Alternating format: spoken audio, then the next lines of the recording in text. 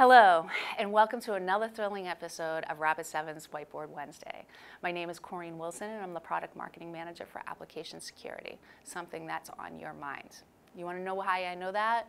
It's because I recently read a report that Forrester released saying that application security spending is going to reach in excess of $7 billion by 2023.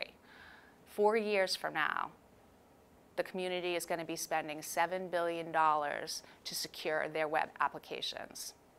And the reason why this is so critical and why organizations like yours are investing is just because web apps are a critical part of the customer engagement process. Customers interact very quickly.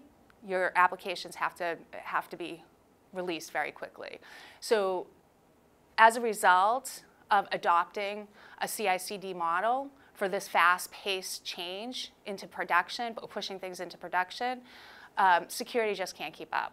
As a matter of fact, DHS says 90% of incidents result from an exploit based on software defects.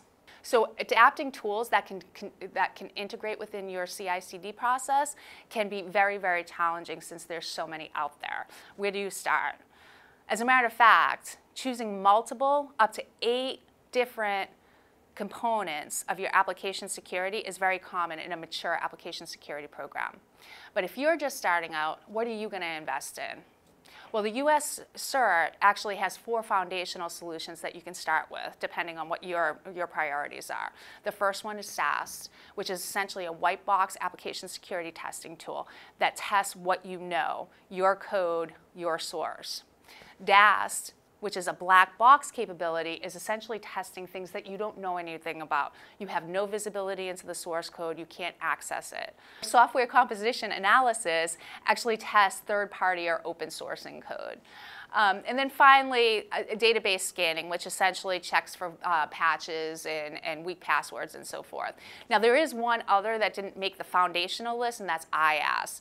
And the reason why that's probably a little bit more complex is because the industry has not found common ground on how to define the I in IaaS and what exactly it does.